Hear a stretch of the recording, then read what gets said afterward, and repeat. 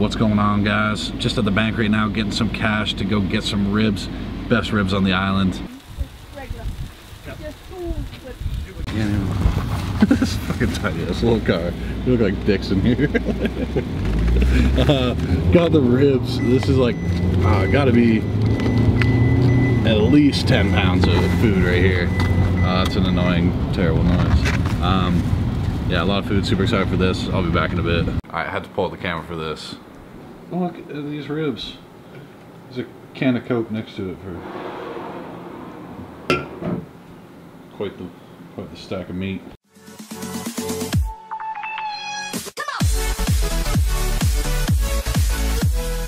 Alright, what's going on, guys? Just wanted to make this quick before I get into the video. I didn't edit last night. I just got tired and ended up going to sleep. I feel like I'm getting a little sick. I definitely feel it in my throat, so I've just been pretty exhausted. Anyway, I'm about to edit right now. This was yesterday's dive and today's dive. We did 2 dives each day, so there's like four dives in total, but over the course of 2 days.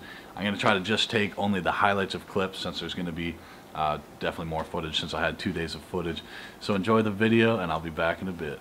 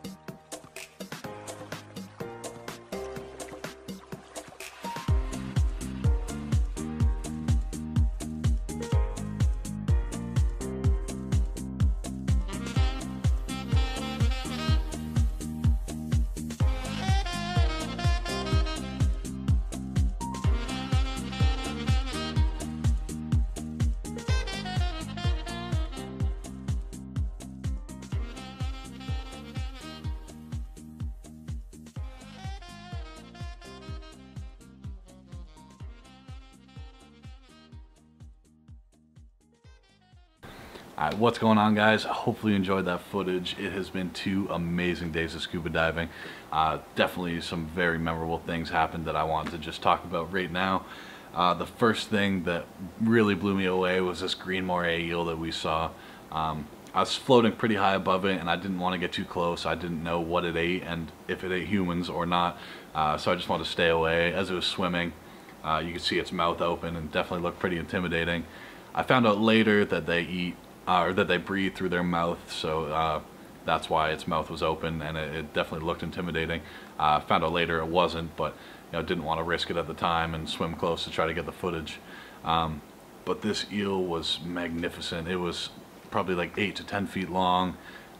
Its body was so big, and it had like ribbons on the top and bottom of it, and as it was swimming, just weaving through the coral, just looked amazing. It just flowed through the water, and it's, I mean, a water snake, but something that I've never seen before, something so memorable, and just to me was just one of the coolest things I've ever seen.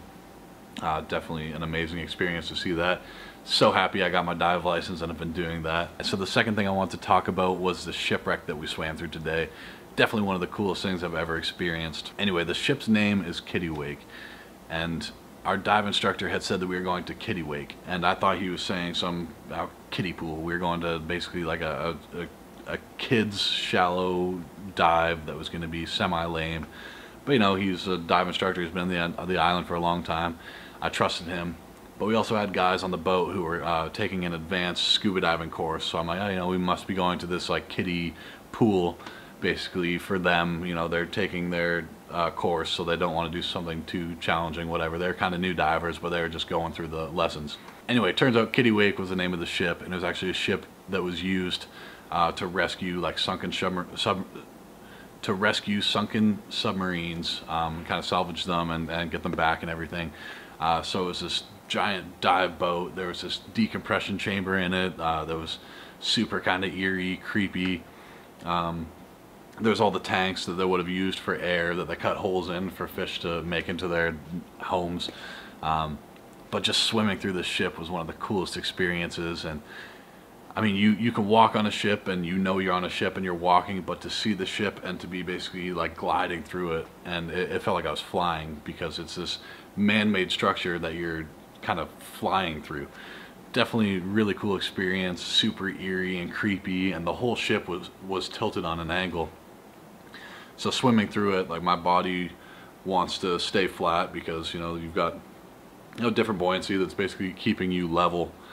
And as I'm gliding through the ship level, I see that like the whole ship's tilted, and it really threw off my perception of distance of things around me and the height of doors, and just creepy labyrinth of hallways and different rooms and things to swim through. Just so hard to explain, but definitely such a cool experience. So they sank the ship like 5 years ago as this dive site, and already there started to be like quite a bit of growth on this ship. So I would love to come back in 10-15 years, after it's been down there for 20 years or so, and just see the growth after that long, and the different fish and things that would move in there.